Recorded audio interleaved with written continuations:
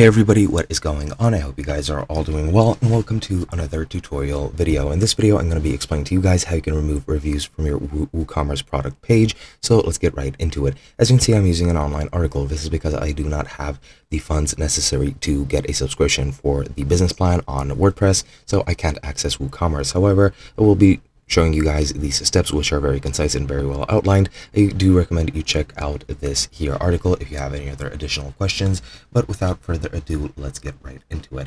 Now, to remove them, you can use built-in tools, so you don't need any specific add-ons, but the way you do this is, well, you have two ways: for specific products and for all products. And to disable it for specific products, you need to log into your dashboard and go to the products page and find what you want to disable reviews for. Then click edit next to that product. Then scroll down to the product data pane and click on the advanced and click the enable reviews checkbox to uncheck it.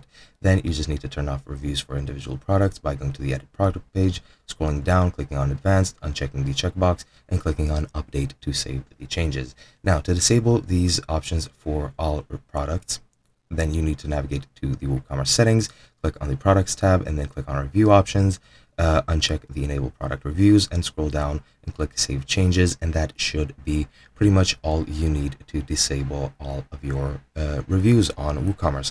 Hope you guys enjoyed, and I'll be seeing you guys in another video.